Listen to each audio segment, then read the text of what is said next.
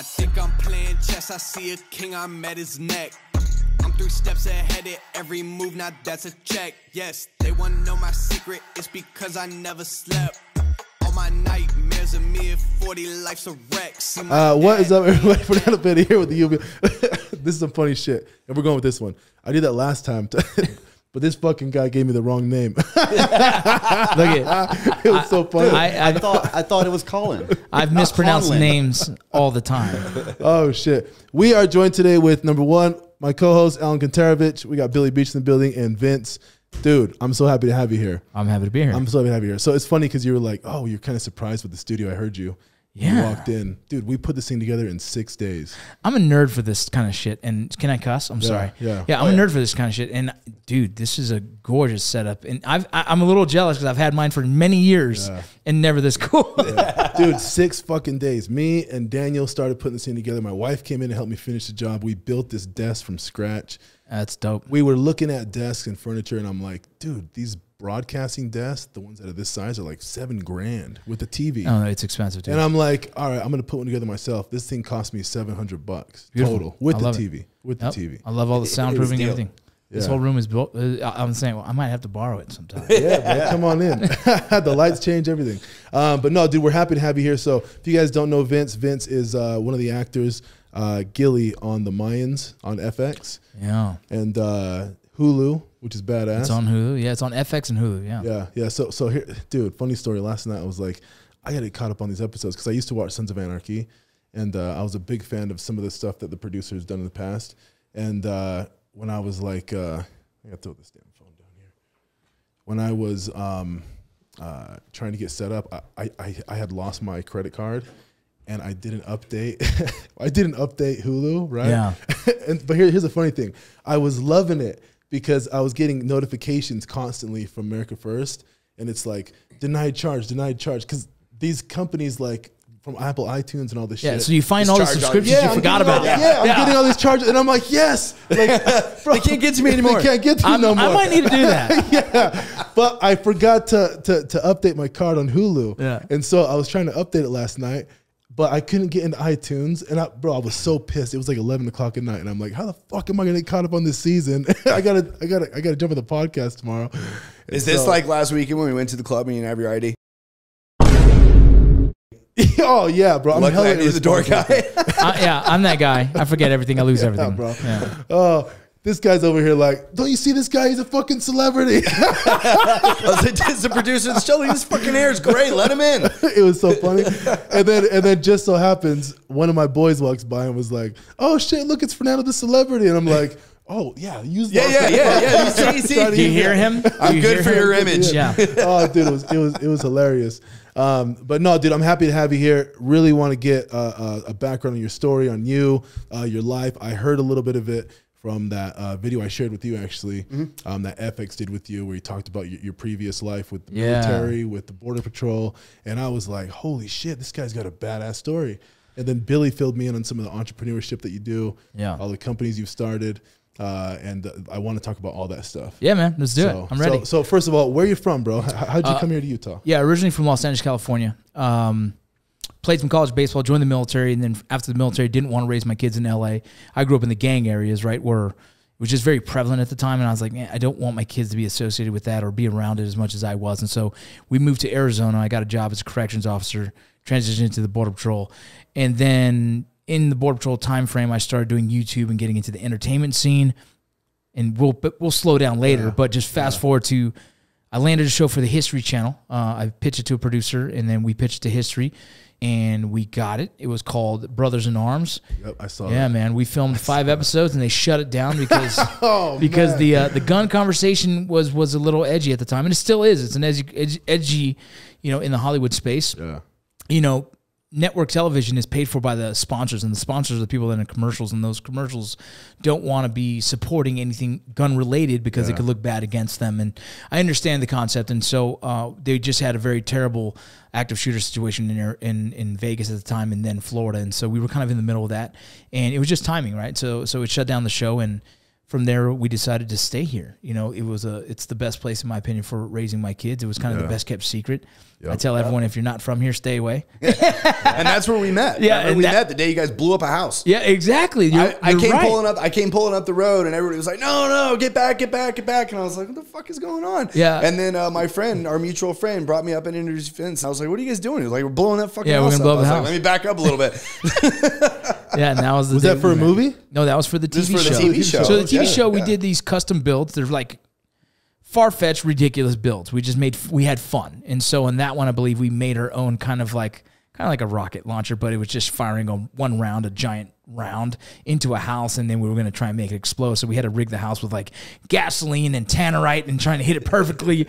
And when we did it, it was like a double wide trailer.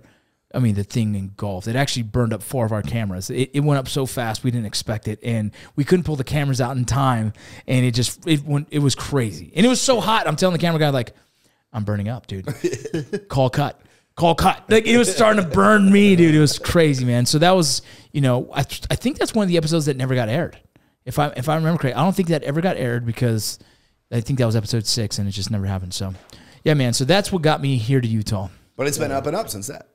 Yeah, man. Since then, we just keep on pumping out, right? We've started businesses. We've pushed into Hollywood, and what we're doing now is more of what I've wanted to do my whole life, is the real acting, producing kind of space. Dude, I love that. I love that because I shared with you a little bit earlier how I was into the acting thing. Never really did too much, but I really liked it. I found like a natural, I don't know, like I felt natural behind the camera. Yeah. I remember being a kid, and this was, you know, I shared with you a little bit about my family and my history and stuff like that. You know, my dad went to prison when I was about 7, 8 years old. And my mom was like, I got to do something with my kids. I got to try to make some money from these fucking kids. You know what I mean? Yeah. So she put me in all these like modeling things and stuff like that. And we got invited to like New York and all these places. But I think they're just trying to make money on their stuff. Like they kind of get you to come here and pay all this fucking money, right? Yeah. And so, but she took me, actually, someone she knew took me to an audition for Nike. It was for a golf commercial. Yeah. And I remember I never played golf in my life. I was like fucking 8 years old, 9 years old.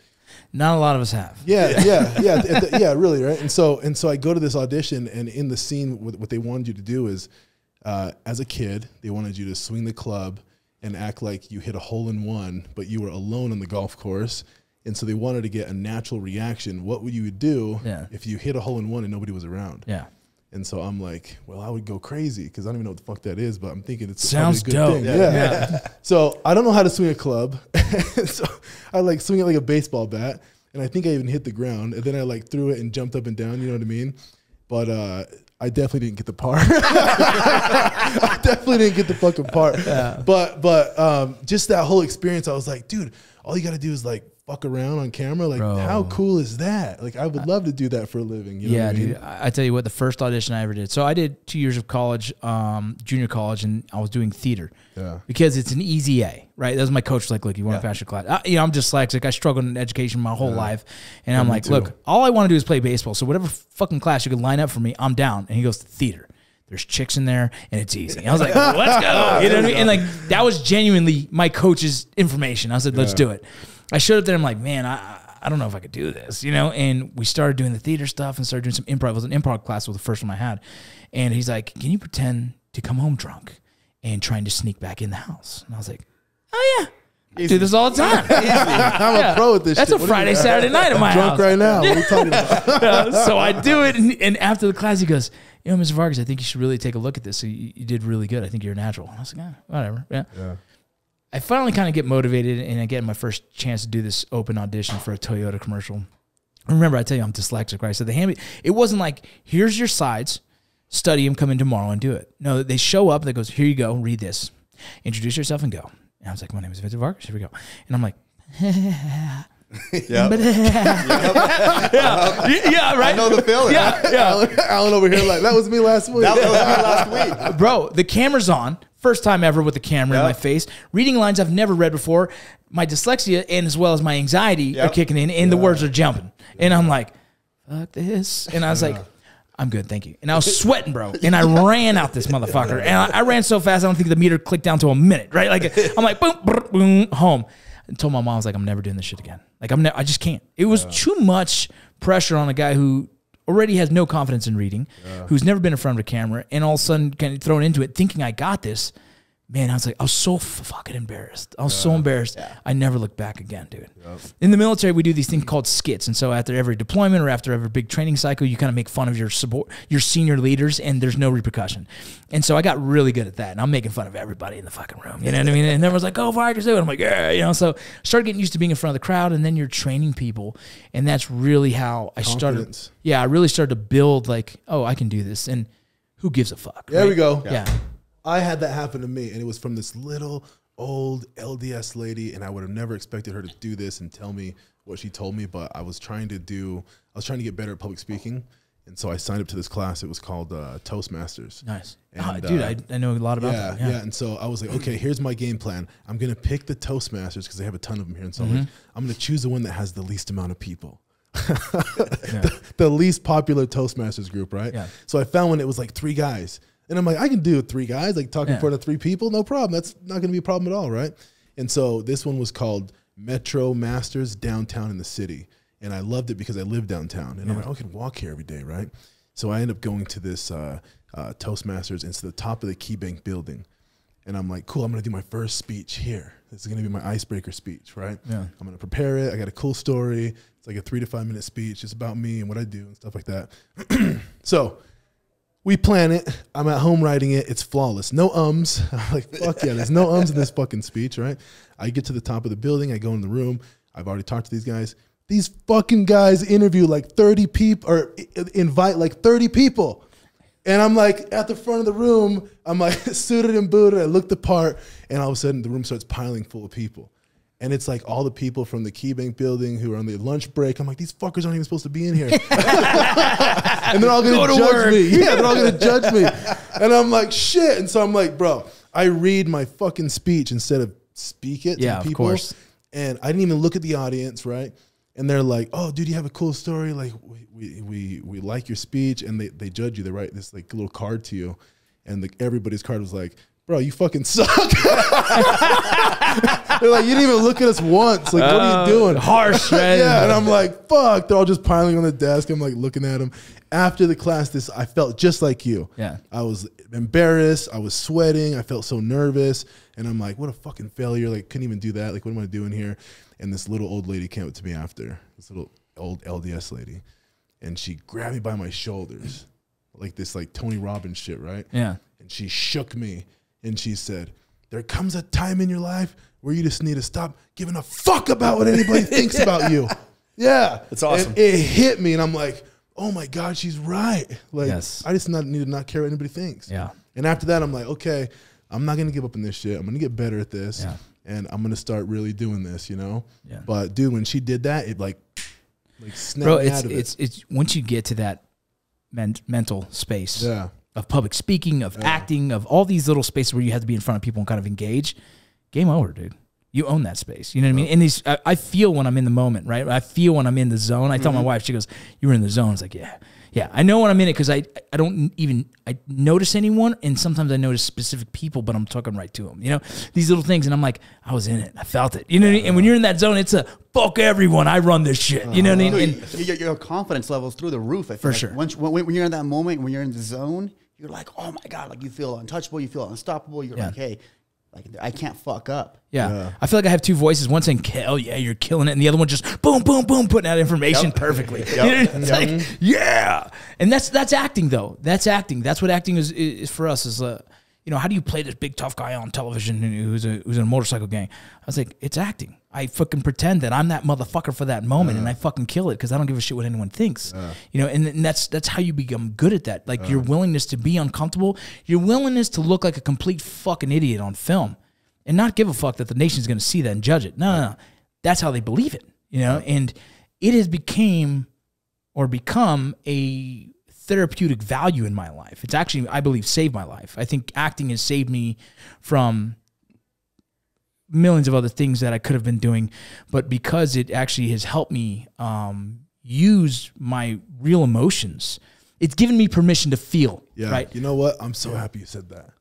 Yeah. My wife and I had a conversation like a month ago, and So I've been on this weight loss journey. I've lost like 60 pounds in the last like 8 months. Congratulations. Yeah, dude, it's been fucking hard. I think you gave them to me, but okay. Yeah. But it's been hard. And like I was telling the wife, she's like, what are you gonna do? I'm like, well, I have a photo shoot on a plan. I'm like 3 weeks away from the photo shoot we're gonna do. And I'm like, damn, I gotta lose like 20 pounds in the next 3 weeks. I'm gonna be like sticking my finger down my throat. Don't try this at home, kids. But I'm like, I want to do this photo shoot, and I'm gonna send it to. And I talked to this guy. He's an agent, you know, over here. Yeah. And he's like, yeah, send me your portfolio, you know. And I sent him some of my old stuff, and I'm gonna send him some stuff. And I want to start acting again. And I talked to her about that. Bro, I can help you. Yeah, but we'll talk about it later. Yeah, let's talk about it after, right? And so we were talking, and she's like, well, why do you even want to do that? Like, what's the point? And what kind of roles would you want? Yeah. And I'm like, well, fuck, if I can get to the body and the image I want, like, I feel like I have good hair, I would do some mob role stuff, you know? And I love the mob stuff. And, you know, my family, I can harness those emotions. I've been in those situations, and exactly what you're saying. And I'm like, I can bring up those emotions that a lot of people can't because I've never been in those positions. Yeah. So I can really feel what you're saying, and it makes sense. Think about this, man. So one of the best actors on Mayans M.C., and I say actors because he is the root of who we are, is the guy who plays Marcus Alvarez, right? Emilio Rivera. He is the G, like straight up old school gangbanger that was from Frogtown, LA, that was a heroin addict who's now 31 years sober, right? As his transition of getting out of gangs and trying to find his life, he said, I wanted to get into acting, but at the time, none of the white studios would even take him serious because he shows up looking like a cholo. That's all he knew. It's his culture. He goes to Glendale Community College, same college I went to by chance, just, you know, goes to an acting coach there, and the acting coach told him, like, I really think you have this, but let's do one-on-one sessions. And he said for a year straight, he cried almost every single session because he's this tough guy, this Latino, this machismo that our culture tends to kind of breed. But a lot of males of our age, our fathers were like, don't cry. Don't be don't be a bitch. No emotions. Yeah, don't be no emotions. Rah, rah, rah. And so they don't realize, look, they didn't realize what they were putting upon us, but we now were turning into this callous individual that doesn't want to express, which it is healthy to allow a lot of these emotions out the right way. Instead, we're doing it the unhealthy way by drinking our asses off and, you know, partaking in drugs and whatnot. Exactly. All these unhealthy ways of trying to get this trauma off of our chest. Emilio said to me in an interview I did with him, and it was just beautiful. He said, he made me human again. Acting made him human again. And I thought that was so gorgeous because a guy who was legitimate bad dude was saying like he needed to be human again. And that's what I feel when he said that, it put it into perspective for me. I was like, yeah, that's what it did for me as well. Like it gave me the permission to cry, to feel, to really dissect emotions and where I should feel emotion, right? Like most of my life has been like, oh, this guy died. Man, that sucks. Yeah. Okay, next, you know what I mean? And that is not healthy, especially if someone who's really close to you, you know? And having the empathy is what I lacked for so many years because I didn't want to allow myself to give a fuck about other people's situations. And I think throughout the past years, I've just even more, man, I cry on the dumbest shit now. Mm-hmm. Like, you know what I mean? Someone could pass a fart, I'm like, oh, that's so sad. You know, whatever the case. But these really, really weird things now make me emotional because I can feel what it's like, you know? So like families and kids, like my son the other day, he found his nipples. It's just so dope. He's 1.5 years old and he found his nipples. He was like, oh shit. And he looks at me and goes, oh shit. Right? And he's touching it. And I'm like, man, that's beautiful. Yeah, that's beautiful. This kid is experiencing life and enjoying it. I never in a million years would have appreciated that moment. But now I'm so vulnerable to what's reality and life and growth that watching him do that, I was like, fuck, man. I'm such a better dad now than I ever was because I have so much more emotion to give. Yeah. Huh. Well, I feel like so many people they all want to put on that tough, you know, that tough face and everything. Just like, hey, I need to be tough for my, you know, for my son or for my daughter. Like, for example, I have a daughter on the way now in 2 months. Congratulations. And thank you, man. First one. So I'm like, man, like, is it nerve wracking? Yeah, it is. You know, but I'm like, I'm looking forward to it. I want to just tell the whole world, like, hell yeah, I can't wait to, you know, go out with my little daughter, take her out to the park and everything. So I'm looking forward to it. But growing up, you know, in the era that we pretty much grew up, our parents are extremely hard-headed, extremely stubborn. Oh, yeah. For example, I don't even think my dad has ever told me he even loved me, for example. It was like until later on in life. Yeah. I'm like, you know, because it's just not something that they did. It was a different era. It looked like weakness. It looked like femininity. Yeah. Right? They were fear of being feminine, which to me is like, huh? My dad never changed a fucking diaper. If you met my dad, he's a dope dude. He's really, really cool. But for him changing a diaper when I was younger at that time was like, that's a woman's job. Yep. And then when I was a single dad, you know, I had a baby at a young age, and the mom and me were not together at the time. And so I had my daughter, I was changing his diaper, and he goes, Vinny, go take her to your mom. And I'm like, it's my daughter, dude. Yeah. It's my job. Yeah, it's my job, bro. I'm going to change her diaper, dude. You know, and it's this funny thing where we've had to grow. But you're right. Like, we were told to be tough, but like tough, their definition was wrong, right? I think tough is being willingness to be vulnerable, right? I think that's just that is.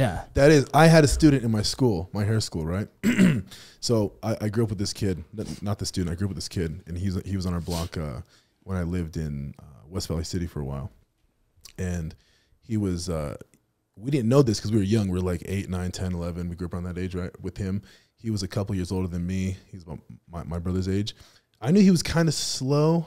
I didn't really know that at that age because I was probably slow too. 8 years old, right? We're all a little slow at 8. Yeah. Right. But I found out from his mom that he had the mind of an 8-year-old. Even at 12, 13, he started to develop. He wasn't, right? So we always looked out for him. And I got him a job at my hair school as the guy holding the sign, $5 haircut. Yeah. And he was hella good at it. The dude would drive traffic, bro. Like we put him in a gorilla costume, and he was out there breakdancing. The dude was the shit, right? And so we're gonna do that same thing later to get people in here for real estate. Right. And I love the guy. I still do. We talk to him still. He moved to Texas, but we've known each other our whole lives, and I've always looked out for him.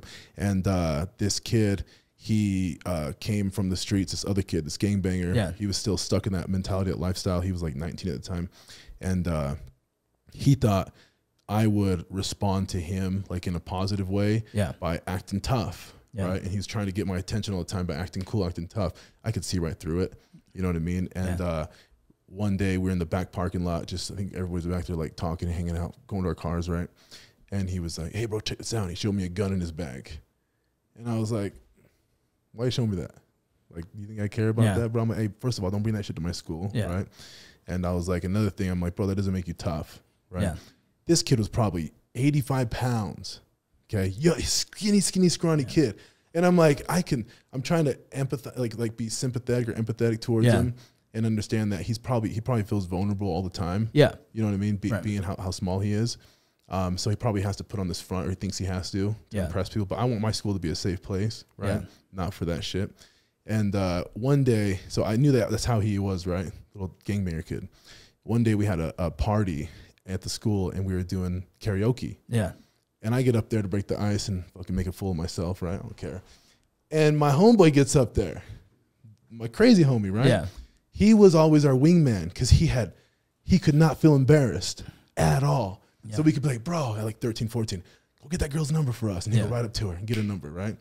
So we used him for that. And so I saw that the students were super nervous and very embarrassed, and they didn't want to get up there and do karaoke. And it was like dead in the room. I'm like, come on, man, like get up here. I'm like, Eric, come up here and show these guys what to do. So Eric gets up there and starts rapping, and his speech is not the best. Yeah. So it sounds really funny. He starts breakdancing, and I'm like, that's how you get the party started, right? And I noticed that kid was really embarrassed, that gangbanger kid, who's supposed to be a tough guy, right? And he can't get up there and sing karaoke. Yeah. And so after we were talking, and he was like, damn, bro, I don't know how you do that. He became vulnerable with me, this kid. Yeah. He's like, I don't know how you do that, man. He's like, I don't know how you get up there and talk in front of people and have a good time, make a fool of yourself. I can't do that. Yeah. And I was like, look, man, I was like, you think you're a tough guy. I was like, you're really not, right? Yeah. I was like, that's a tough guy up there, Eric. Yeah. He can get up there and make a fucking fool of himself. Doesn't faze him at all. Doesn't faze him at all. No. I was like, try doing that shit. You think you're tough carrying a gun in your fucking bag? Yeah. Bro, I was like, try doing what he just did. Right. I was like, that's a fucking tough guy. When I was explaining it to him, it hit him.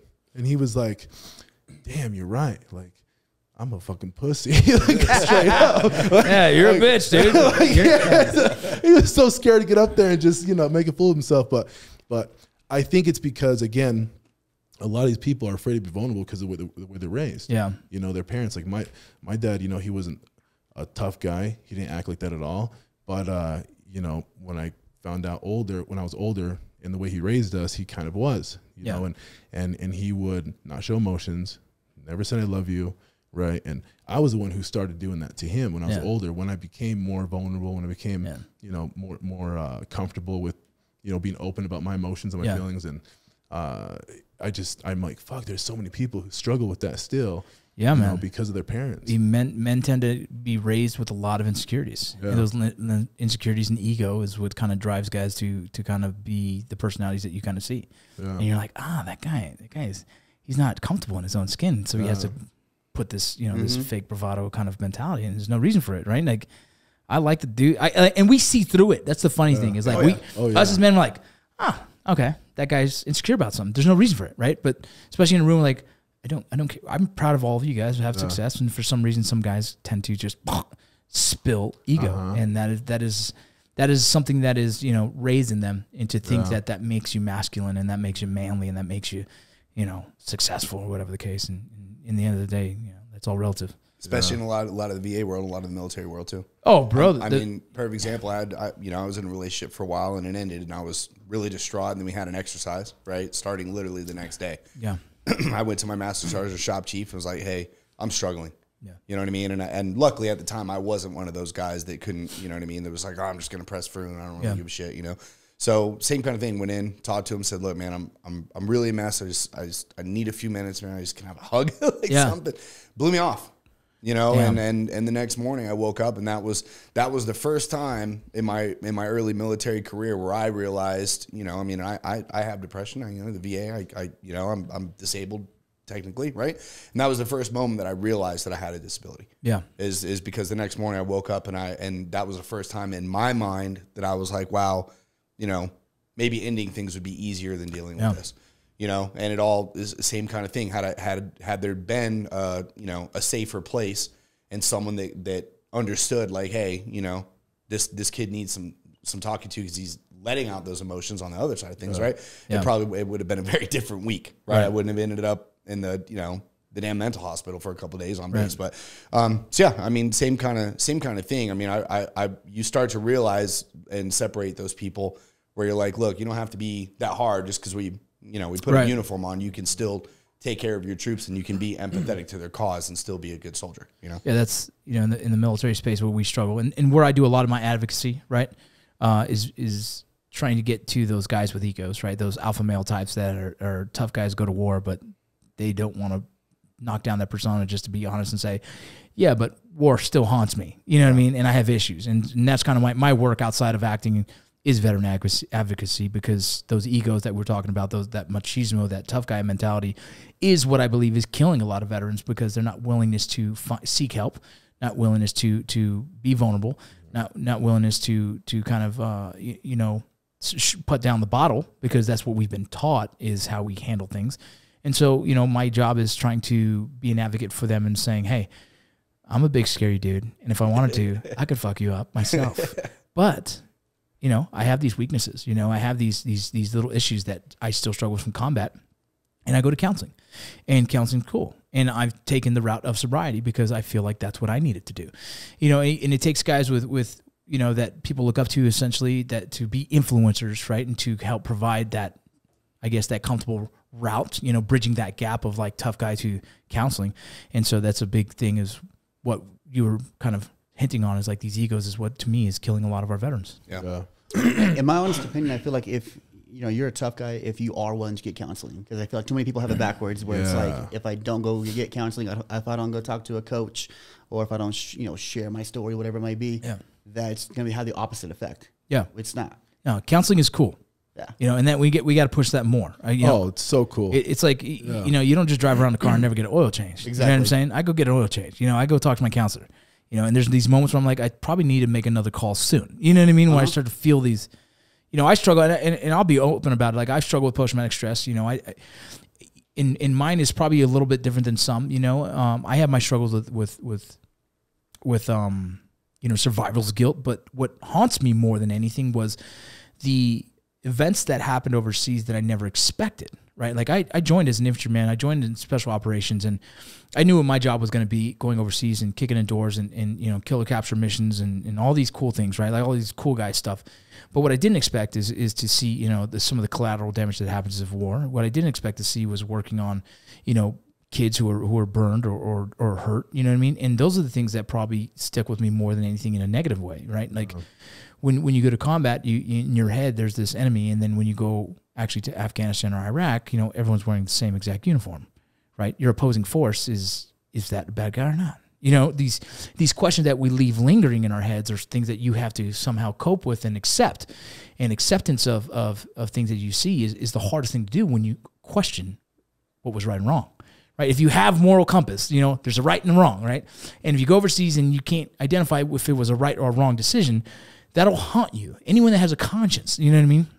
And so, you know, I have a thing that bothers me about burns because I worked on a couple of kids that were burned and, you know, they ended up passing, which is very unfortunate. But, you know, working on someone who's burned, you smell that flesh of burning, right? And it might be a little graphic for some listening, but those are the things that continue that I don't realize affect me. And then all of a sudden you burn the ham and boom, you're back in Afghanistan and you're thinking about it. And you're like in this pause mode. And my wife's like, you good? And I'm like, oh, I'm sorry. I was gone for a minute, right? I'm in this zone of like thinking about these fucking kids and like this conundrum of you're an American, but you're working on Afghani kids and you're trying to keep them alive. And what a weird thing. If the roles were reversed, would they give a shit about my kids? And like this really, it affects you in this very, very deep, like, way where you don't expect. And so I know that what my trigger is, right? And I know where I need to be careful about because the most uncomfortable thing for a man is not being in control of yourself, you know? And that's why alcohol for me is like, get out of here because I'm not very good in that. Yeah. And then knowing that there's still something in me that I can't control bothers me, right? That really kind of like, oh, that sucks, you know? And so me and my wife, we know what I should and shouldn't be around and how to navigate that, right? But I learned that through counseling. I learned that through really deep diving on what affects me and how it's affected and trying to heal that, you know? And I've also realized that alcohol makes it even worse. And so let's push that to the side too. And so these are things that most people need to do, not just veterans, right? This isn't just, mental health is not a veteran, you know, monopoly, right? We don't have a monopoly on it. It's for everybody. Right, it's for everyone. Yeah. It's for, we have to deep dive into some of our traumas and see what is it that affects me and how can I heal that, right? And what triggers it, right? Alcohol triggers for everyone. Like, let's just be honest. Alcohol is that one thing, like if you're emotional, man, put some alcohol in your body and you're 10 times now emotional. I am no longer allowed to have Fireball. There you go. It's about a year and a half thing that, I can't even, it's not even allowed in the room with me. Right. And that's what I'm saying. You know, we have to identify those things. But yeah, man, so that's my whole mental health kind of advocacy kind of spiel is, you know, I struggle with it myself. You see me on TV. We got 250 keys of heroin sitting on the south side. Gilly, get it done. Use an extra set of hands at the rig. Still, I have my struggles. You know what I mean? You can follow me and think like, man, this guy's super successful. That doesn't mean I don't have baggage with me. You know what I mean? Like everyone you watch on TV, on television, all these influencers, all these Kim Kardashians, all these people that we all follow and they influence and kids are trying to be like, they have baggage too, right? Oh, just because we post our highlights on Instagram, right? We don't post our downfalls, you know what I mean? And that's, you know, that's just the reality of it. And so all these kids that are influenced by people, remember, we're all human, right? We're all suffering from the same little thing, right? It's going to be some kind of heartbreak, going to be some kind of financial thing, going to be some kind of, you know, all these little things, like we're all the same motherfucker, you know what I mean? And we all go through the same shit. So it's all relatable once people start talking real. When you start being vulnerable and saying real, everyone's like, oh man, me too. I recognize that shit, man. Yeah. I recognize that shit. You know, when going back to the whole public speaking thing, when I wanted to get better at it, I sought help, and I was looking at the Dale Carnegie, like training the friends influence other thing, you know, and these guys came over to my school and we talked, and I just didn't feel that connection with them. I felt like I was being sold on something. So I started Googling for public speaking coaching and stuff like that. And I think Google took the word coaching and recommended life coaches. Yeah. And I've heard of them before, and I'm like, oh, not these fucking life coaches. These people are not qualified, you know? You know, this girl who went through a breakup, and now she's a life coach. And I'm like, fuck, let me just call. So I started calling, and I found this one, and it was clarity coaching. Nice. And I called her, and I told her, I want to work on, you know, public speaking. And she's like, well, let me tell you what I do. And she told me what she did. And I was like, that doesn't sound like public speaking coaching. But she's like, I think you should come try it out. So I went and tried it out.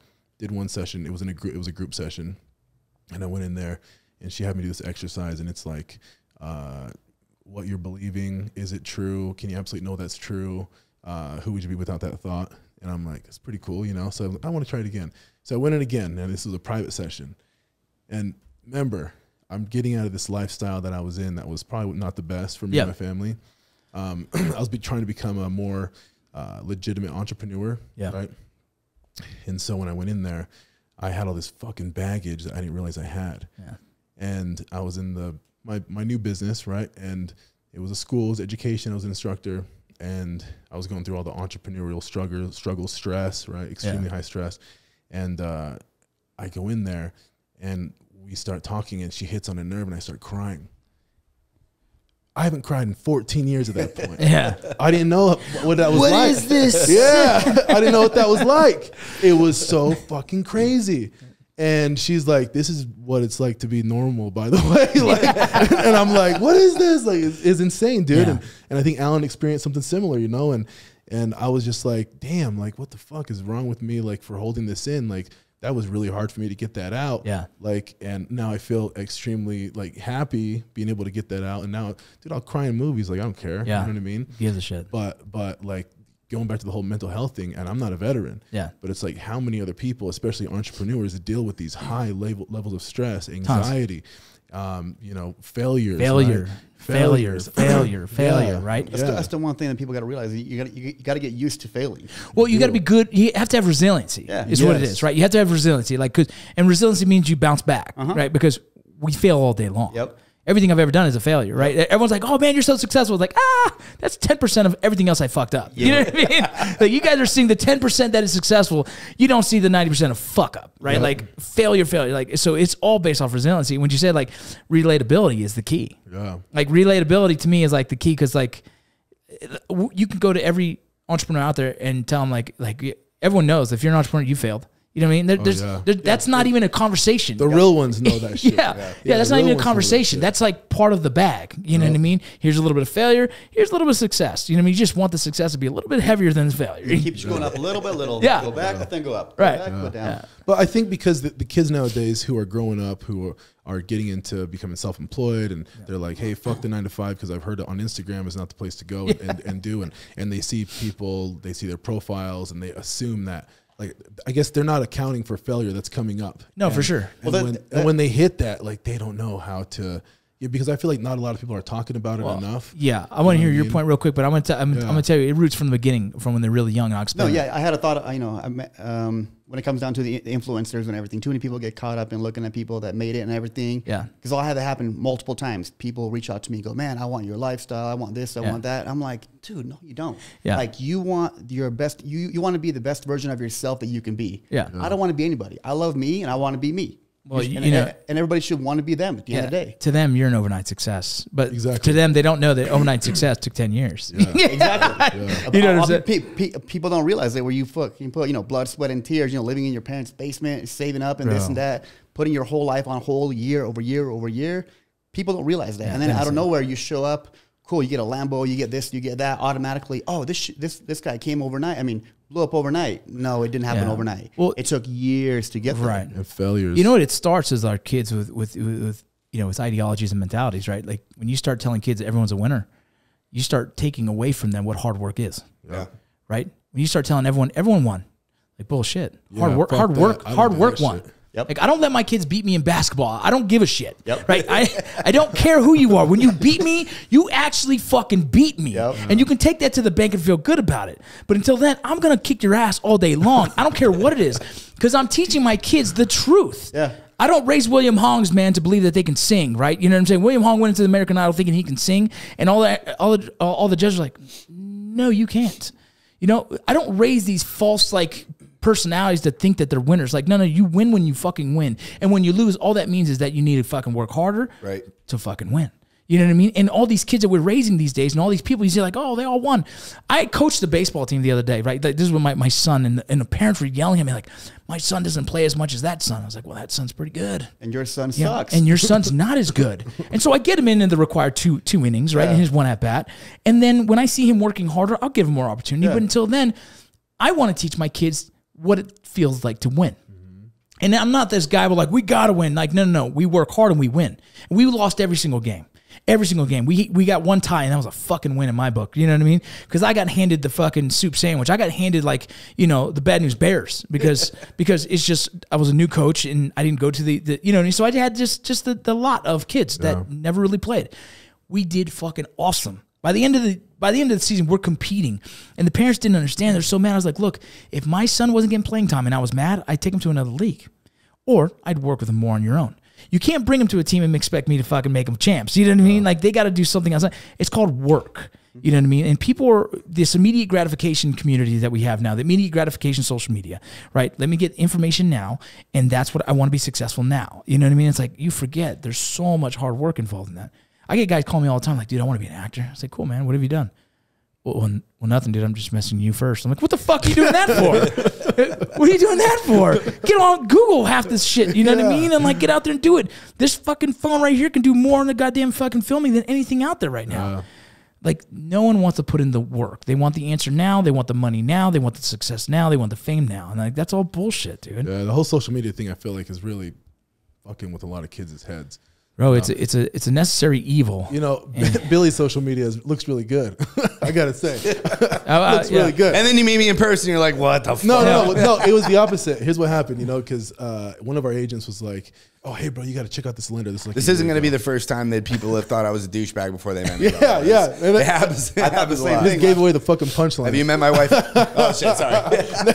No, but you know, one of my agents was like, "Dude, we got to reach out to this lender because I think he's a good lender. He's obviously has a good lifestyle. He's fucking crushing it. We should reach out to him." Yeah. And I'm like, nah. And then Billy starts reaching out to us a few months back, and he's like, "Dude, we should link up," you know. And Alan and I never go to lunch with lenders, never waste our time with lenders because they always, and just like, you know, agents and title companies. It's a waste of time. Yeah. And Billy was like, "Bro, let me take you guys out to dinner." And I'm like, fuck, man, you know what? We just had a terrible relationship with the lender that exposed something that we kind of knew was there. And it's, if the lender is not successful, it's not our job to make them successful. Right. I feel like a lot of them reach out to us for that. And I'm like, Billy seems like he's already successful. You know, let's talk to him. He could probably handle the volume that we can give to him. You know, let's give him a shot. And Alan was like, okay, let's go. And I think Alan was even like, it's going to be a waste of time. Yep. You fucking told me that. And I'm like, let's just fucking go, goddammit. So we go over there. We have dinner. The dude knows how to wine and dine people, by the way. Always. Except for Alan. Except for Alan, who can't eat anything. And I take the dude to an Italian restaurant. You have a lot of allergies? Over that I got a lot, yeah. Bro. I had water last time. Yeah, he had fucking water, yeah. So we have dinner, and I'm like, dude, I fucking like Billy. He's not like his Instagram profile, right? Yeah, it's Dan Brazilian on his Instagram, right? Yeah, but that was my own bullshit, right? My own bullshit, right? That I had, that I looked at people who have this, that they present this lifestyle that I'm assuming is bullshit, you know? Yeah. But this is really his lifestyle. That's Billy works really fucking hard, really Billy. and he's earned it, and he can show it off because he deserves to. You know what I mean? And I really like him for that. I'm telling you that right now, like, dude, I appreciate it. You really earn this lifestyle, and there's no reason why you shouldn't be able to show that off. Yeah. You know what I mean? And I just think that people who haven't earned that lifestyle look at that and they think like, oh, this guy's a fucking douchebag. Yeah, but it goes back down to hard work. Yeah. You know I mean? That didn't happen overnight. Yep. And for you as well, it didn't happen overnight, right? Oh, man, I've seen it all. I've seen it come to fruition. We've been friends for a long time, man. And I've taken my licks. In fact, this is a funny story. We talk about, you know, basically getting slammed in the face and then still having the perseverance to move on, right? So when I got out of the military, I moved back to Florida, right, and was kind of struggling through college. Well, let's be honest, I was surfing more than I was going to college. You know, and I was bartending and I was having a good time, but I knew there was no future there, right? And so I was trying to break out of that mold. I didn't have a mentor, you know, and which is why I think a lot of the reason me and Vince, you know, really connect in a lot of ways, because there's something we want to provide to these people. You know, they get out and they're just like, okay, I feel like I can do better, but you know, there's no one to follow. There's no one to tell me that we could do it. So I was bartending one night and I ended up talking to this couple, and they were there for like 5 hours, and they were both in radio sales, right? And I talked to them about some stuff I had done before, and you know, I mean, really, as a bartender, you're a little bit of a salesman, you know. I want you to drink the 1942 instead of the 1800, so I get a bigger tip, right? So, anyways, I'm talking to them all night, and they're like, "Hey, you know, we do radio sales. We think it'd be great. You got a great personality, this and that. They're like, you know, why don't you come in and at least come in and interview? I think we're hiring, right?" So, about a week later, I finally get a hold of the hiring, you know, manager or whatever, and I go in and talk to her, and 3 minutes in the conversation, this lady is handing me my ass. Right? I mean, I went in confident. I went and got a new shirt and a tie, and I thought I was just going to go in there and crush the world, right? And literally, first 3 minutes, what radio station you listen to? I'm like, slammed, right? I mean, she did not hold back. She really let me have it. And for the first time when I walked out of that interview, I was like, damn, I'm not shit, right? Yeah. And I had to realize, so two things were going to happen. right, is I was going to walk out of that and I was going to go, I'm just going to be a bartender forever, right? Or I'm going to walk out and I'm like, you know what? I've got to put more work into this. You know, apparently I'm not the great salesman and shit that I thought I was. So same kind of thing with you guys with acting. And then, you know, the other stuff that you've done is I started putting work into it, you know, reading some sales books and starting to do stuff. And yeah, I mean, 22 years later, here we are. Yeah. Right. Yeah. But this shit doesn't come easy. It doesn't come overnight. You know what I mean? There is no fast forward button. I mean, it's just hard work. And I've put in a lot of time. And that was my defining moment where I realized, like, okay, if I want to be something, I've got to fucking work at it. Yep. Yeah. You know, and I've got to earn it. Yep. Every bit of it. Yeah. Just so you guys can, I guess, get an update on Billy. Billy is a lender here in Utah. He's with a company called Supreme Mortgage, Supreme Lending. That company is badass. We have decided to partner up with Billy and work with him going forward. And we're really excited about that. It's a good fit. I feel like it's a good fit for the whole team. Yeah. I send some fun shit. I send all the veterans who ask me. Any veteran asks me, like, hey, man, I want to get my VA loan. Anyone you know understands it. Billy. Every time. And he's got guys who struggle with income. He's got guys who have bad credit. You know what I mean? I had to work on my credit. You know what I mean? Like, those are things that, like, he's just been like, hey, I'm going to shoot you straight. Here's what we need. He's helped so many of my veteran friends get houses. And some people don't realize how that feels. Like, what an accomplishment. What an accomplishment it is to own a house. You know what I mean? Especially someone in the military and they're working their ass off and they're, you know, you're making ends meet in the military and you get out and you're like, well, let me try and do something. Let me see if my veteran benefits will actually do anything. That's one that will. And Billy's been the guy to have all the answers for every veteran that's ever asked me a question. So I always, like, all day, like, hey, man, I want to buy a house. You know anyone? Billy. Hit up Billy. Billy would connect you with whoever he needs to. Let him do it. And it's been awesome, and it's been a cool friendship for me to kind of provide value for the veteran community. If that is what you want is a house, I send them to Billy all day. Yeah, no, I would too. I mean, that's not just because you're a badass lender. I mean, you've been doing this.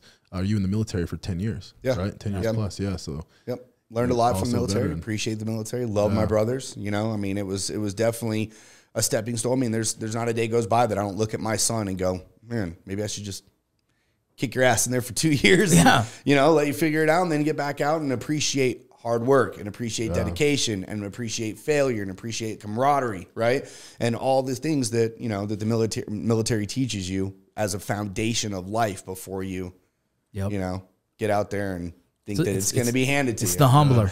It's the humbler. It's the humbler. it's the humbler.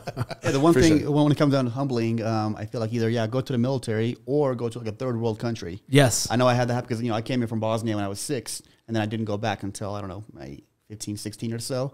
But I remember when I went back, you know, being older now, more, you know, knowing more about it now, I'm like, holy shit. Yeah, like, it makes you realize and appreciate things. I remember going down there, and then I came back with a different mindset where it made me appreciate everything here that much more. Yeah. And it just forced me to work even harder as well, because I'm like, these guys don't have an opportunity. And I remember being over there with my family and stuff, and they were like, man, you know, is there any way for us to come over there? Like, I know one of my cousins even contemplated about marrying, I think, my brother. She was like, what if I marry you just to get over there? And I'm like, that's, you know what I mean? It's a little edgy. Yeah, I'm like, that's pushing it. But my point would be, though, like the extreme lengths that people are willing to go to. Yeah, the want. To have that better lifestyle, you know? Like, whether you're coming from Bosnia or from Mexico, it doesn't really matter. Well, it just kind of goes to show you the opportunity that is presented here if you take it. And people don't realize it. No. And that's why I feel like everybody needs to get out. Go visit a third world country. You will come back humbled. Bro, I have an 8-year-old daughter who thinks everything I say is full of shit. I'm like,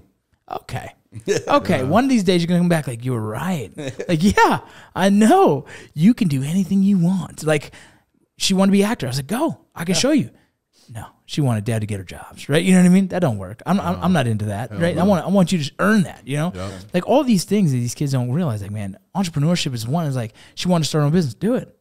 Google it. YouTube it. Show me you want that, because I'm not going to hand this to you. Like, why would I hand it to you? You're not going to appreciate it. You'll appreciate more of the sweat, blood, and tears, like you were saying, that blood, sweat, and tears that you earn on your own. Man, that's a fruit of labor. You know what I mean? And that's what people start to appreciate more. Yeah, and I mean, perfect example is, I mean, since I've known you, I don't know how many business that you've been through, but the whiskey, right, the tobacco company, the beard oil company, the, you know, I mean, the barbershop, I mean, I've seen the barbershop go from, I mean, it's odd. Clean cut, man. That's it. It's the only place I'll go to, you know? Are you doing those gay ass yellow tips on his head? No, we don't do color at the barbershop. We don't do that. I think that was at your hair salon, not mine. Yeah, right. Hey, man, look, listen, this is the sun from the boat. I don't know what you're talking about. And I don't mean gay as a derogatory thing. I just think it looks extremely metro, or Goes with my tight sleeves, man. Yeah, he doesn't have the natural frost, man. Yeah, I know, right? Oh shit, that's so funny. But yeah, I've seen, being close friends with Vince over the years. I mean, I've seen time after time after time starting the new business and the struggles and the things that go into all of it. And I mean, honestly, huge props to you, man. Thank you. You're an inspiration to me, especially as an entrepreneur. Appreciate it. Because I've seen all the work and I've seen everything that comes with trying to build even just a brand, a name, and the struggles. I mean, a handful of years ago, I remember even with the we were talking about the whiskey and trying to get it into the stores and trying to get the licensing and and watching you guys just deal. A lot of people think, I'm just going to come up with an idea and run with it, and you hit all the red tape and all the other struggles and things that so many layers, right, to business that we offer. For a long time, I screwed myself in taxes because it's something I didn't think was a thing, right? Like in taxes, I was like, man, we're making this money, we're doing this, we're doing all the right things, and all of a sudden the tax bill, and you're like, oh, wait a minute. I got to do that too. You know what I mean? So then you have to hire the right, CPA to kind of keep tabs in check. And then you're like, oh man, so many levels to business that you can screw yourself so fast if you don't understand it. Yeah. You know what I mean? And so, it's been a learning curve. I've lost a lot more. Like I said, like we've talked about, I've lost a lot more than I've won, but I'm starting to see light at the end of the tunnel for every single business now. Right? We're starting to kind of fine tune them, and they're all kind of feeding themselves.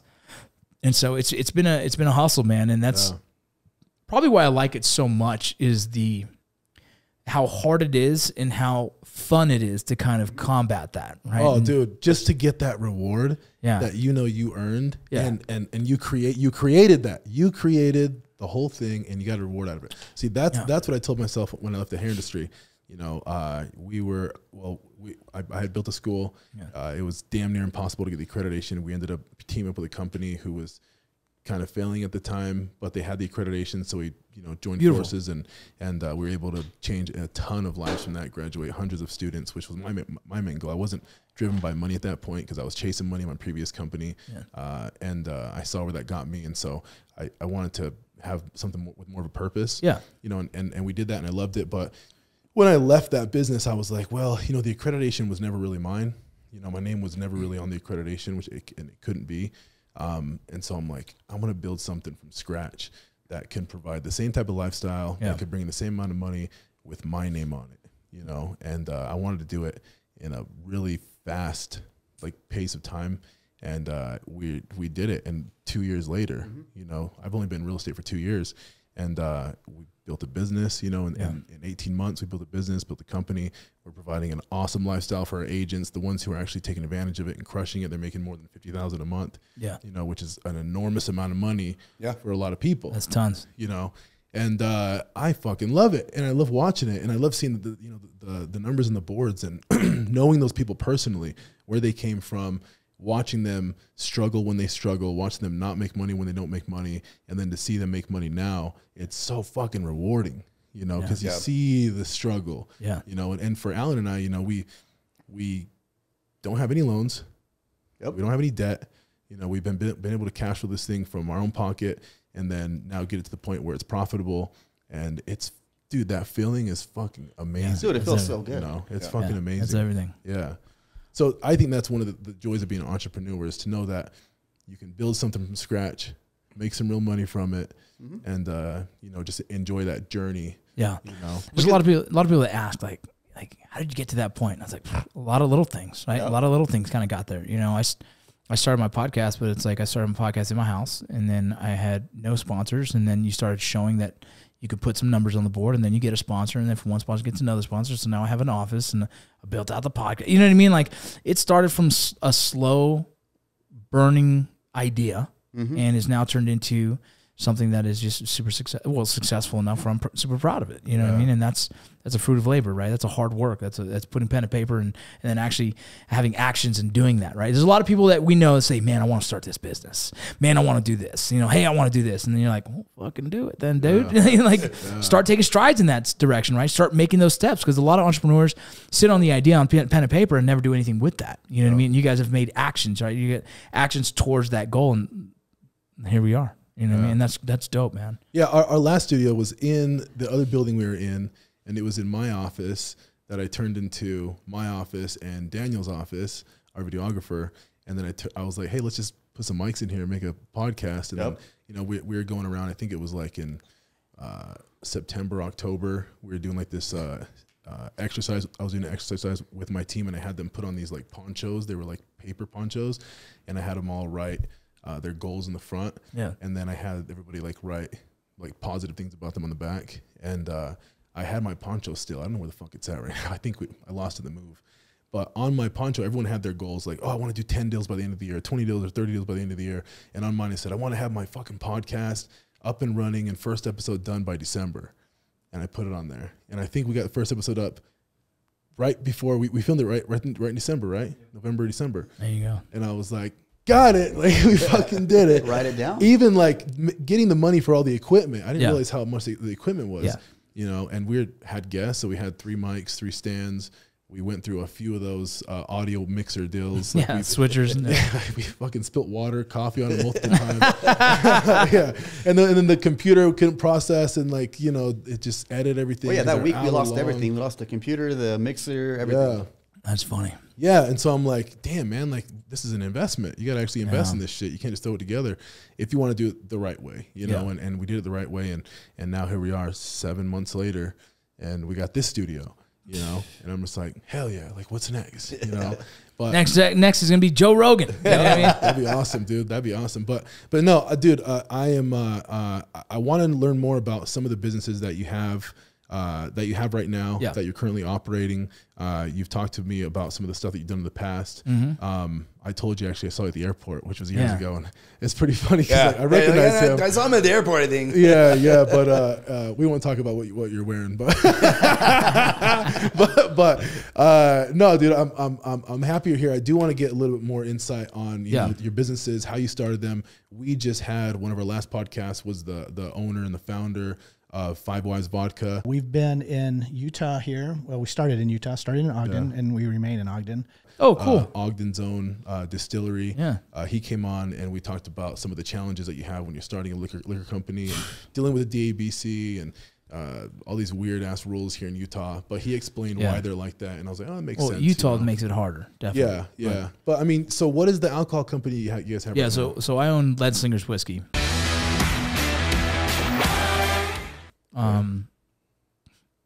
You know, let's go from the beginning. I started with my friends doing YouTube videos, and we did YouTube videos that were going viral, right? I jumped on board after the first 2 went viral, and then they were thinking what to do with that and how to kind of capitalize on it and how to make money from it so we can kind of buy better cameras to do more, you know? And so I jumped on board because so if you guys might know a guy named Matt Best, he's part of the whole Black Rifle Coffee crew. And so we'll kind of talk about how this all kind of came to fruition. We went to Iraq and Afghanistan together. We were in the same unit. And so he hits me up. He was going to be in El Paso. And he's like, hey, man, I'd love to kind of hang out, you know? So we drank some beers and bullshit. And he goes, you should help me with my company. We got a video. We got a film. I was like, yeah, man, I'm down to do whatever. And so we did a video, and boom, it went viral, right? And we're like, holy shit. Like, I'm talking, when I say viral, you could probably go on YouTube right now and find it's like 8 million views, right? And so that's pretty dope, you know? And so in the back end of every video is marketing a t-shirt company. We used to own a company called Article 15 Clothing, which is gone and done now. It just it's not even existing. But Article 15 Clothing was kind of military humored shirts. And so think about like kind of derogatory military humor is kind of the market we were kind of catering to, these young veterans who just like stupid, funny shirts. And so as this kind of grew, within 1 year, it was a $1.5 million company. And we were like, holy fuck. And we knew nothing about business. It was just like, oh, generate a viral video, market some shirts at the end, and see what happens. And so in sales, it's not a successful business model, as we learned later down the road, but we had spikes, man. We'd have $100,000 sold in a weekend. and then nothing until the next video comes out. You know, so this became pretty exhausting. And the first year we were 1.5, second year we were 2 point something, right? And there's a lot of money happening. And so what do you do with all this money that we don't go and fuck it up, you know? And so we were promoting a lot of drinking at the time. And there's a lot to this, that so many more levels to that why I kind of shifted my gears into a different direction. But we were promoting Jameson, you know, because in the military, a shit ton of us drank it, you know? And so it was kind of this funny thing like, Jameson, you know, blah, blah, blah. And we were like, man, let's reach out to Jameson and see if they're interested in partnering with us, because our videos are hitting millions of views, right? It makes sense. They ignored us. And we were like, oh, fuck it. Let's start reaching out to whiskey companies and buy one. And so we bought one. We bought one that was kind of doing its own little thing. It's kind of a small distillery. And now, you know, we've built a second distillery and also a brewery, and we're in Moore, Oklahoma, and we're in 40-something states. You know, and it wasn't easy, right? It wasn't easy because from these videos we had to really learn business. And then from the t-shirt company, the whiskey company, we started doing coffee, and then they ventured off and did Black Rifle Coffee. I ventured off and started doing my own thing. But we created this big monster of a marketing platform that was able to drive traffic and created a movie that essentially was a marketing film about our whiskey. And so it all started from a YouTube video till then. And so after that, I've kind of ventured off and I jumped into, you know, a company called Warfighter Tobacco. It's a cigar company. And then I jumped into a beard product company that eventually came into my barber shop. And so kind of everything's kind of branching off from one thing to another.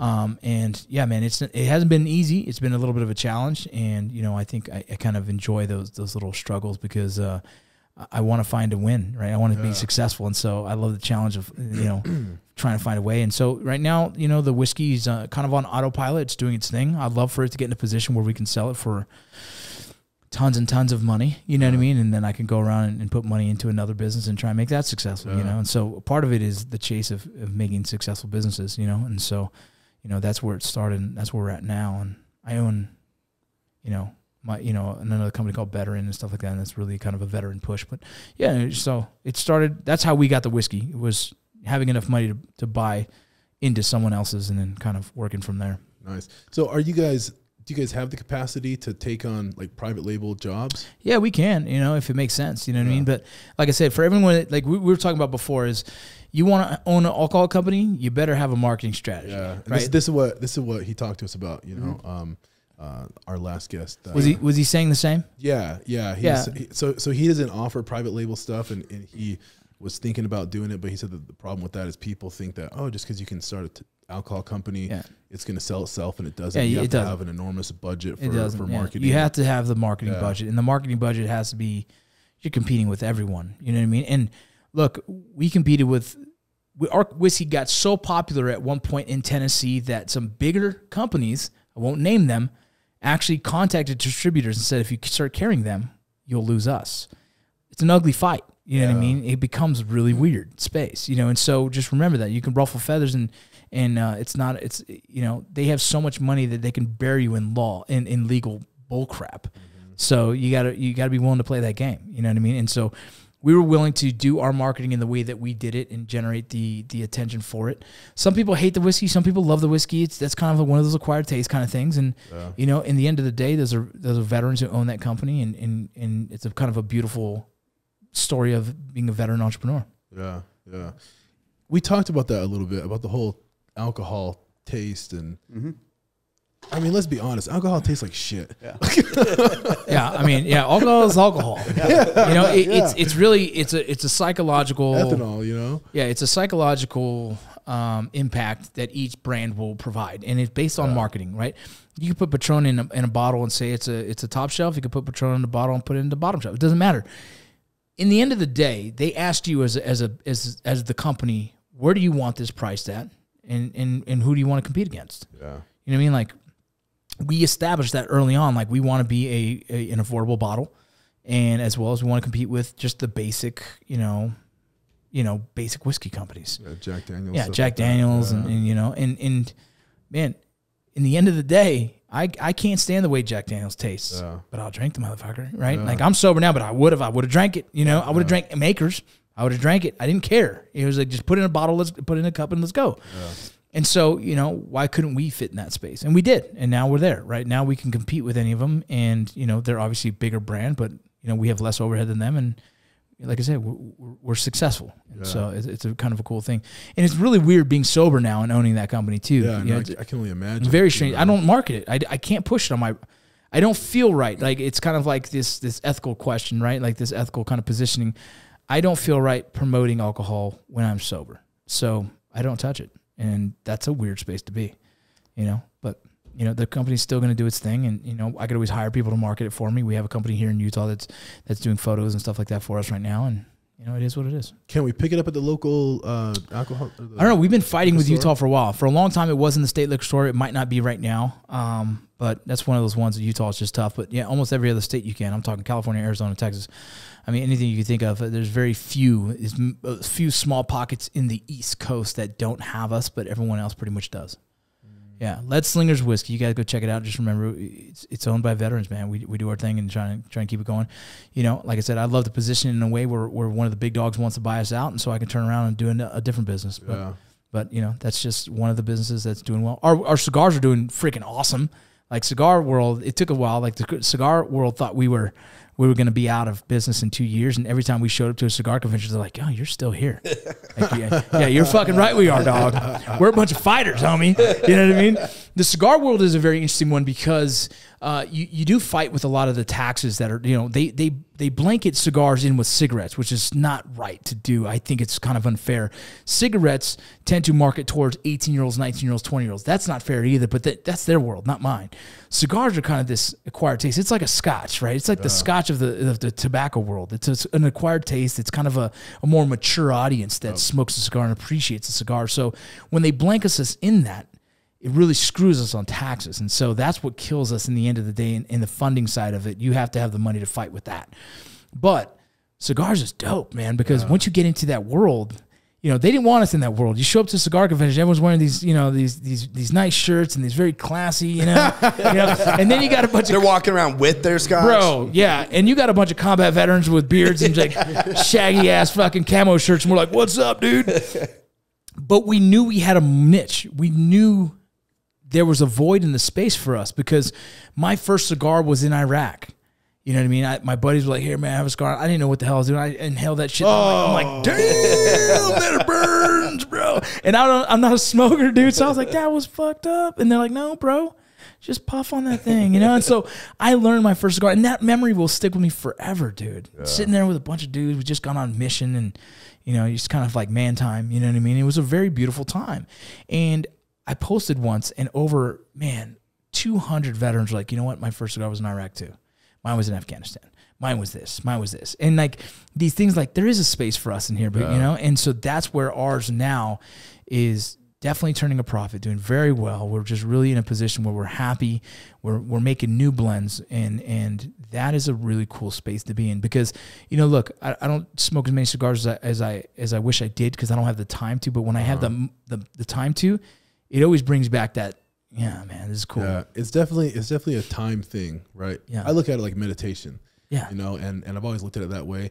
And I'm a cigar smoker, but I probably smoke one cigar every month and a half. I'm in the same time frame. It's not like you're smoking it every day. You know what I mean? Not at all, dude. No, it's like if I have a win, a victory, if I hit a goal, I will reward myself and I'll go sit either in the back parking lot or I'll go, you know, somewhere and do it. You know what I mean? And it's, again, if I do it alone, I'm happy. If I do it with somebody, I'm happy. It doesn't matter. Yeah, it's for hanging out the top of a limo, smoking a cigar. Yeah. Well, I wish I could have lit it in there, but Ceci came with us and she's pregnant, so I'm not smoking that thing. I did one at a golf tournament, right?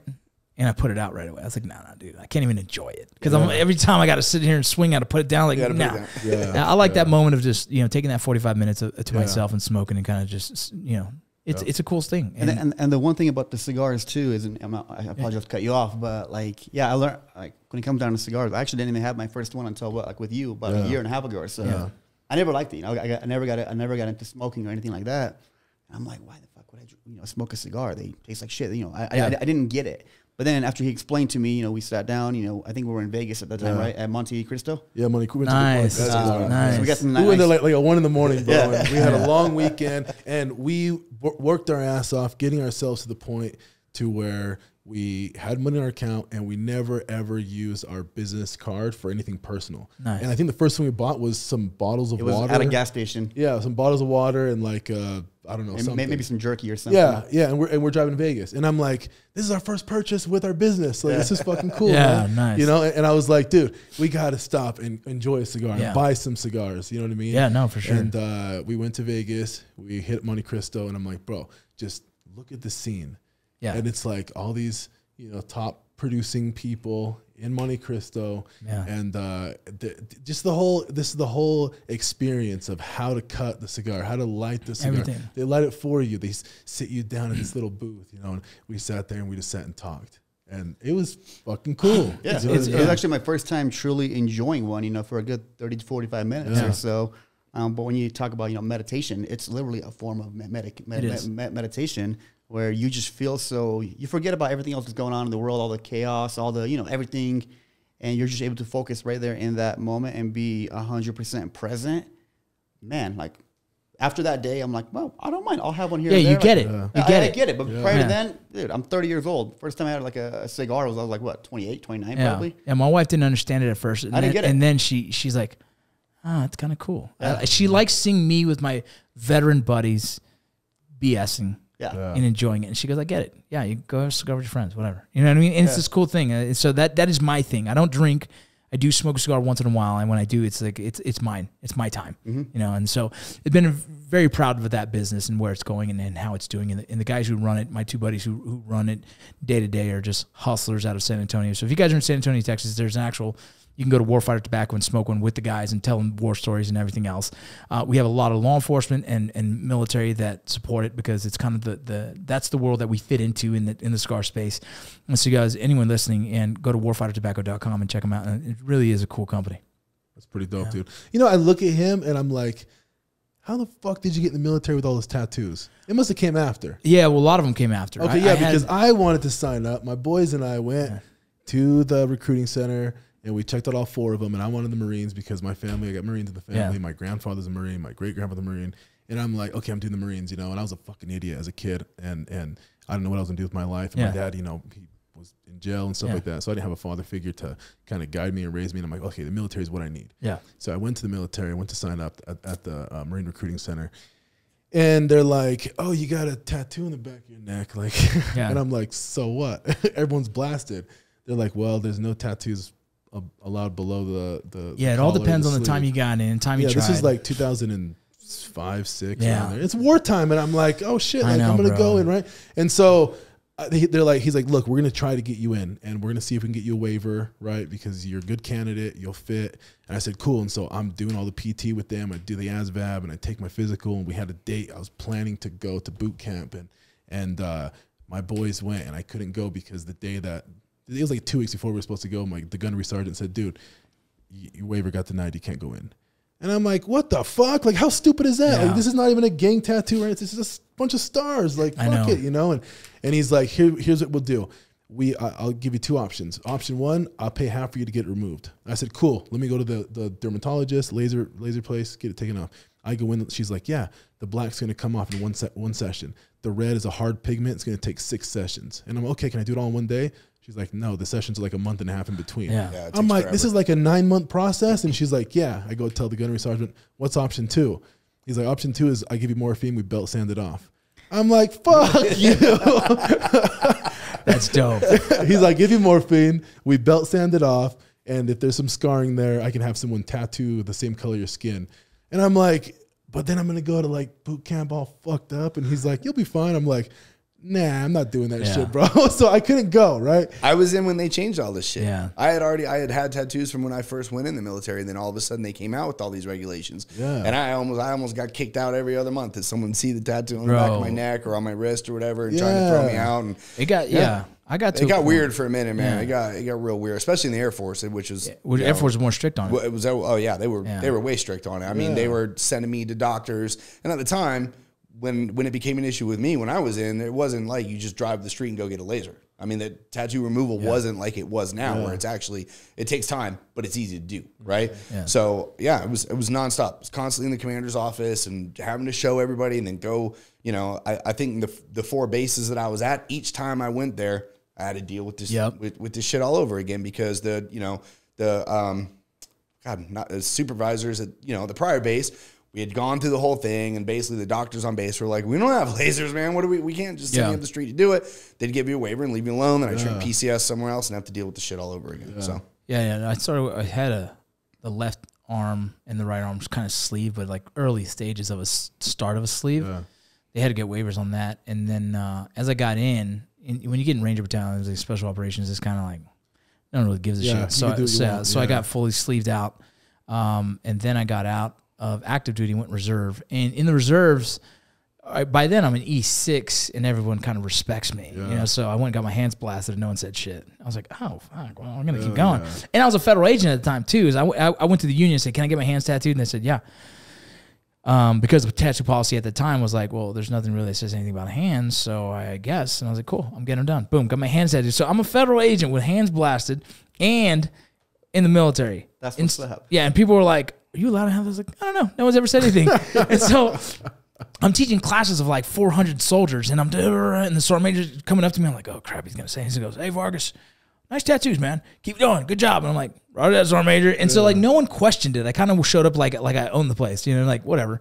And I had some issues in the federal agency side of things that people just kind of thought it was unprofessional. But I was in the special operations there as well, and I'm doing missions all day. I'm wearing gloves anyway, so like no one ever sees it besides when travel. So it's like no one questioned it. So I didn't get my neck blasted, and so after that, it's like, who cares? And it wasn't going to affect me because I was already a federal agent, already doing this for however many years. And so I found my place in life. And so I was like, well, we'll just keep getting tattooed until they tell me I can't, because tattoos is a different culture for me. My father's been tattooed his whole life. My first tattoo convention was when I was 10 years old. You know what I mean? Like this is something that's just in our family. Yeah. I came back from Iraq. We got blasted. I came back from Afghanistan. We got blasted. You know what I mean? A lot of my tattoos are part of my cultural space, my family, Yeah. And so I just kept getting them done. Now it's slowing me down a ton because of acting. Like not everyone wants to hire me because of the tattoos in the Hollywood space. It's not really, you don't see a cop with tattoos. Well, you do, but not in Hollywood, right? Not so much. They see me as the bad guy. It helped me a lot getting Mayans, but I think it really slowed me down in getting other roles. Yeah. So how did you get the Mayans role? How did that come about? I mean, did they see your profile? No. I mean, did you hit your agent up? I mean, how the hell? No, I didn't have an agent. I didn't have an agent for a while. It was the path I took was I produced a movie and I used that as kind of my reel. I started producing it. I produced another short film about mental health and struggling with transition. And so I started making films. These documentary films? No, these are just like short films. Okay. One's an actual full film and then a documentary. So yes, one is a full feature-length comedy. Then's a documentary about how we produced that. And so it's kind of this telling the story. Mm-hmm. And then I made a short film on veteran transition. It was just kind of like I wanted to make something for my brothers and sisters. And so that was kind of my acting demo reel is what I needed. And then I started doing these improv comedy things called Dads in Parks. And so I used that as well. And filming my second round of Dads in Parks with my buddy in LA, I was in LA at the right time at the right place. You know what I mean? Somebody called me and said, hey, Mayans is still looking for guys. Do you want me to send your name forward? And this is a friend. I'm like, yeah, dude. He goes, send me your reel, send me your headshots, send us a quick bio. Don't forget to mention you're a veteran because that might help. I'm like, cool. Sent my bio and everything else. By that night, I had sides in my email for me to read for one of the characters. I was like, well, here we go. First real Hollywood audition. You know what I mean? Talked to my boy about like, what should I expect? And he's like, just fucking go in there and kick ass, dude. Like, don't be worried. Just go in there. And so I went in there and did it, man. I did my read off paper, right? Like completely memory, hit it. And then we went home. And me and my wife were like, well, we'll see what happens, On the flight home, we get an email saying, hey, we want to see you back here again. I was like, holy shit. And this is in front of Kurt Sutter, which is like the big dog. And I was like, holy shit, like this is getting real. And me and my wife had the conversation like, do we really want to do this? Like, is this going to change our lives? Like, what, And she's, and you know what I mean? Like that conversation, like the insecurities come up. Yeah. Like, whoa, what are we getting into? You know what I mean? And at the time, my show over here in the History Channel is still happening, right? So that's going. And so I don't know where my space is in entertainment or life. I walked away from a career as a federal agent. I'm kind of stuck in limbo. So I'm like, let's just go for it and see what happens. I flew back to LA. had to read for two different people now. So now I'm reading for a guy who's more serious and a guy who's kind of a funny, reluctant type, you know, and hit them both. At the end, I swear to you, man, we kind of blacked out in like this laughter, and I was like, okay, I think I did pretty good because everyone in the room's laughing, shook their hands, and just walked out of there. My dad was with me that time because my wife stayed home with the kids, and he's jumping on my back and kind of like, man, that's cool. How did it go? And I was like, I think it went well. And I guess Kurt Sutter was watching because the casting agent, she kind of told me later, she goes, dude, Kurt saw your dad jumping on your back and kind of hugging you, and he really appreciated that genuineness. You got the job. So I was like, holy fuck.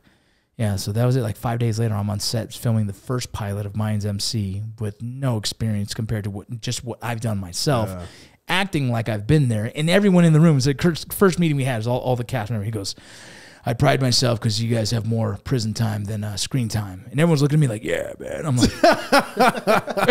like, bro, I've been a corrections officer for 2 years and then a federal agent, you know, catching drug smugglers for the past 7. I'm not that guy. Yeah. And so I felt uncomfortable because I didn't want them to think I was something I wasn't. Mm-hmm. So we had a barbecue that night at Emilio Rivera's house, and I kind of told everyone, I was like, look, hey, just so you guys know, man, here's my true background. You want to get to know me, this is it. But at the time, I had more followers than any of them on social media. Yeah. They were like, who the fuck is this dude? You know, and I'm like, well, here we go. You know, and it didn't take long for us to just kind of become brothers on set. Yeah. And, you know, now we're going on our 4th year of this, and you know, my character grows. You know, my character Gilly has turned into a significant part of the show, and man, we're just kind of running with it still. Yeah, yeah, that's fucking cool, man. That is so badass. You know, I think that, I mean, the whole transition from being a federal, I mean, you're a border patrol, right? Border patrol agent, man. Border patrol agent, and then now you're acting. Yeah, you know, that's a pretty extreme transition. Yeah, FX did a little behind the scenes thing, you know, and it talked about how I am now playing the character that I used to chase. Yeah, exactly. That's so interesting. Yep. Yeah. Yep. No, trust me. And you know, it's part of, as an actor, so you get your character and you kind of dissect that character, and you really want to get down to the nuts and bolts of what makes this person tick. That's how I can make a character be real. I have to really understand what makes them tick. And it wasn't hard, man. I was like, I know this guy. I know Gilly. Gilly's the guy I chased, you know. Gilly's the guy that I had to kind of think, I had to outthink him, you know what I mean? And so I'm on this side of it as a law enforcement officer trying to outthink a drug smuggler and how he's going to get his drugs across, you know, and it's this cat and mouse game that we play in real life that I have to kind of, you know, harness as the actor now, playing that guy. Yeah. That's badass. Dude, that'll be, I feel like that'll be fun though. That'll be fun to do. Oh yeah. Oh, it's incredible. It's incredible. Yeah, dude. Come on, man. I'm playing a bad guy. That's fun. Fucking amazing, right? I don't like to tell my wife that like it's so fun, because then it's like it's not work, and you know, then she complains like, you're just at work and just having fun. Yep. So you know what I mean? I hear that all the time. Yeah. Babe, So all you do is to, you know, just talk and all this. I'm like, babe, I'm actually working. this is work. Yeah. Because when you love it so much, it doesn't feel like work. Exactly. And so I try not to come home with too big of a smile. Like, man, I had a rough day. Yeah, how was work? Man, it was tough. I hate it. And then I have her over here. So I've been cutting hair all day. I'm 7 months pregnant. How do you think I feel? And I'm like, oh shit, I should probably shut up right now. That's exactly. Yeah, stop talking. You know, the funny thing is like, so I went golfing with this incredible doctor who struggled with addiction and got his license back. It's just an incredible story, right? And he goes, hey, you ever tell your wife you have a bad day on the golf course? I said, yeah, all the time. He goes, well, fucking stop that. He goes, every time you come home, you tell her you had the best day of your life. She's not going to complain that you go golf because she likes that you come home in a good mood. She goes, but if you come home every day complaining that you had a shitty day on the golf course, she's like, well, then why waste 4 hours of my fucking time for you to come home in a bad mood too? And I was like, man, that's the best information I've ever got from an old man. I'm like, I come home now, I golf terrible. I come home, I was like, man, that was the best. Yeah. I needed that relaxation. Thank you. Little tricks of the trade, man. Credit, huh? Yeah. That's fucking comedy. Well, dude, I got to tell you, I'm so happy that you came in. I'm really happy to meet you, bro. I feel like we'll be doing this quite a bit, you know, especially that you're here in anytime, man. Anytime. I know we had a lot of information, and we could talk for hours, man, but it felt like it just went by so fast. But I appreciate it, man. You let me know. I'm in town, and I'll come back on here anytime. Yeah. I definitely want to get some more information on the whole Mayans thing. Yeah, bro. I think I can play a bad guy in there. I don't know. Easy. Hey, man. mean, Oh, if you want to get killed real quick, Yeah, yeah. Put me in for 10 seconds. That's all I want. As long as your suit looks good in your hair. There we go. Yeah, I auditioned for Yellowstone, and then I was like, no, I didn't want any of those roles because it's all getting killed. Yeah, yeah. Oh, shit. Yeah, you would have been one of those bikers that lasts like 45 seconds. Dig your own hole. Oh, that's fucking cool. No, dude, let's give you some plugs before you go. Your company the whiskey company is... Yeah, I own Letzinger's Whiskey. You guys could check them out pretty much anywhere. You can just Google it and they'll tell you where it's at.